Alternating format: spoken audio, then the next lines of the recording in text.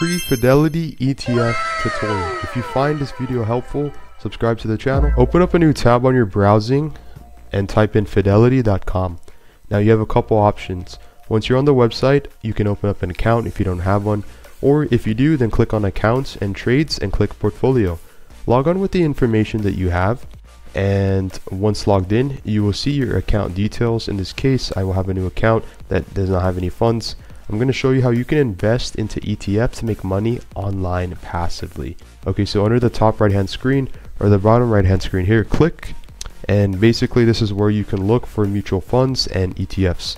So we're going to type in an ETF called QQQ. And in this case, you can see that this is a fund. It's worth $475, and here's the ticker symbol that we just used or searched. Now you can see the list of information such as the top holding companies of this ETF, analysts, the rating, you can see the events, the profile, the news and commentary, etc. But in this case, we want a good ETF that is lower than $500 that will bring a lot of returns. And if you go under to here, distributions and expenses, you will actually be able to see the valuable information such as expenses or the gross expense ratio to own or carry and hold this ETF. And then if you scroll down even more, this is the best part, where it shows the distribution type in the calendar or by quarter. So in this case, the space out every quarter or every 3 months, 52 cents, 65 cents, 47.50. So this is not too bad, and we actually want to find a better ETF for our bang for our buck. So scroll down back to the top and click in the search bar and type in SPYI and then click or enter. And in this case, this is a low expense, or should I say this ETF, and then we can go under distributions and expenses, and now you can scroll down to see how much this dividend pays. And wow, we have almost 50 cents, $1.40, etc. Okay, so this is not too bad for the most part, and as you can see, this is literally 4 times cheaper than the last one that we just saw, and it even pays out 2 to 3 times more.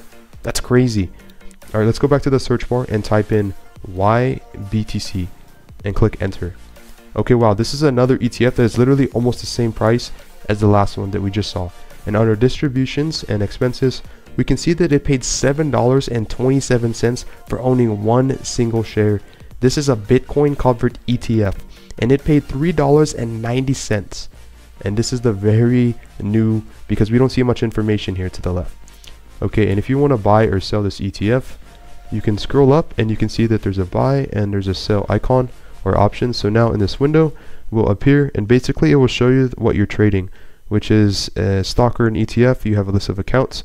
In this case, you only have one link or one ticker symbol that you have the price, and then you can even, however, share amounts. Let's say we want to buy 10, we input 10, and then there's a market order, which we will purchase this at a current price, or there's a limit order where you can type in the price you would like to purchase this, but at least we can click preview order, and it will ask you to review or when they will pop up. But in this case, you know how to buy and sell ETFs and invest in Fidelity financial markets. I'm going to put a list of all the ETFs you can discover for yourself, and thank you for watching. I'm out. Again, if you want to learn how you can save hundreds of hours and money online per year creating content, click the link down below, scan the QR code, and thanks for watching this tutorial.